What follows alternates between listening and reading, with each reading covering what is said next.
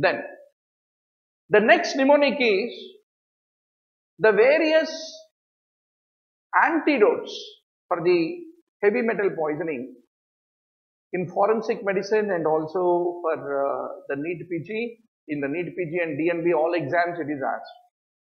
With regard to the penicillamine, what are all the poisonings where you will use is a favorite question of the examiner.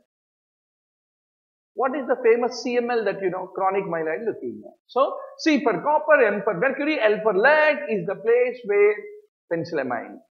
But how will you remember penicillamine and CML? CML में होता है Philadelphia chromosome, उसका spelling भी P होता है. So the big P you remember.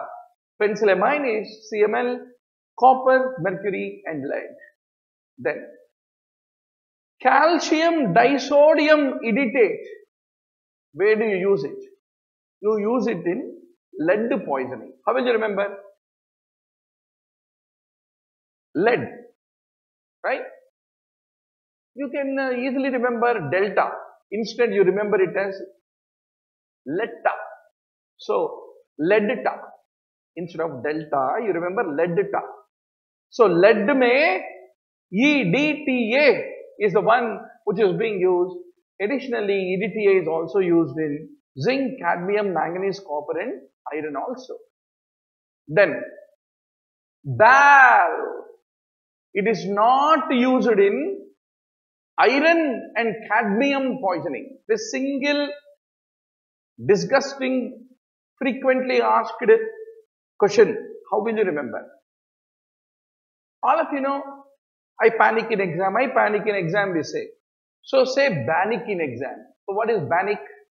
BA hota hai BAL, N is not used in, I is iron and C is cadmium poisoning.